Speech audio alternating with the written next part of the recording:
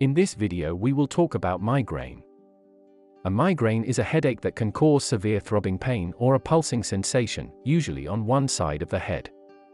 It's often accompanied by nausea, vomiting, and extreme sensitivity to light and sound.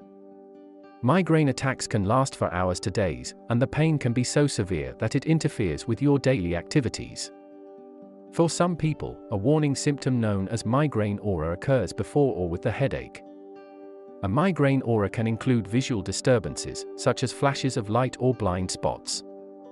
It can also cause other disturbances, such as tingling on one side of the body and difficulty speaking. Medications can help prevent some migraines and make them less painful. Migraines can progress through 4 stages: Prodrome, aura, attack, postdrome. Not everyone who has migraines goes through all stages. Prodrome. 1 or 2 days before a migraine, you might notice subtle changes that warn of an upcoming migraine, including constipation, mood changes, from depression to euphoria, food cravings, neck stiffness, increased urination, fluid retention, frequent yawning. Aura. For some people, an aura might occur before or during migraines. Auras are reversible symptoms of the nervous system.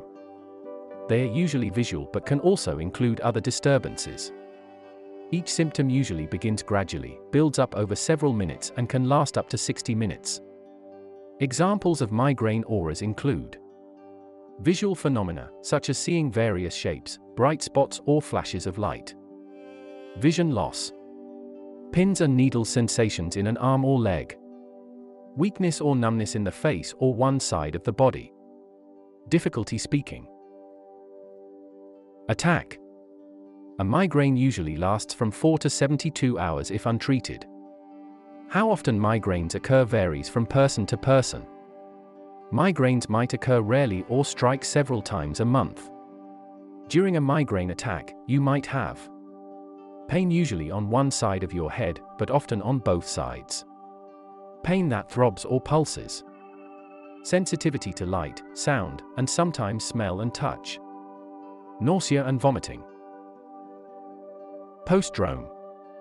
After a migraine attack, you might feel drained, confused, and washed out for up to a day. Some people report feeling elated. Sudden head movement might bring on the pain again briefly.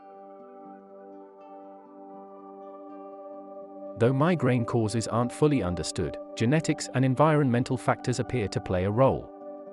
Changes in the brainstem and its interactions with the trigeminal nerve might be involved. Imbalances in brain chemicals including serotonin might be involved too. Researchers are studying the role of serotonin in migraines. Other neurotransmitters also play a role in the pain of migraine, including calcitonin gene-related peptide, CGRP.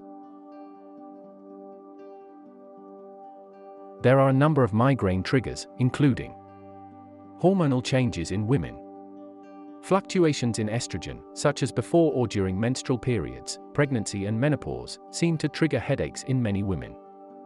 Hormonal medications, such as oral contraceptives, also can worsen migraines. Drinks.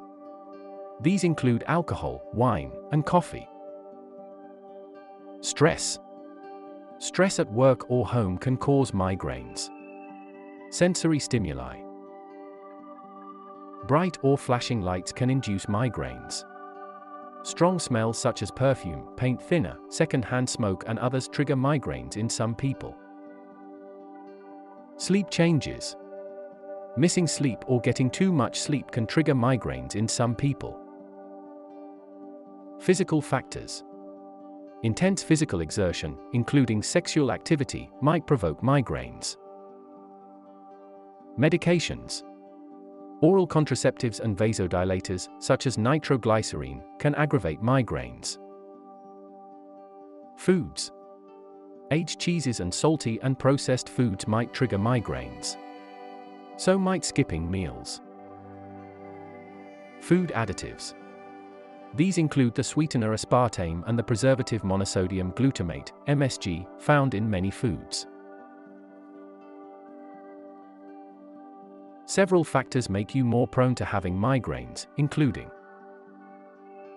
family history. If you have a family member with migraines, then you have a good chance of developing them too. Age. Migraines can begin at any age, though the first often occurs during adolescence. Migraines tend to peak during your 30s and gradually become less severe and less frequent in the following decades. Sex. Women are 3 times more likely than men to have migraines. Hormonal changes. For women who have migraines, headaches might begin during menstruation, pregnancy, or menopause. Migraine treatment is aimed at stopping symptoms and preventing future attacks. Medications used to combat migraines fall into 2 broad categories: pain-relieving medications and preventive medications.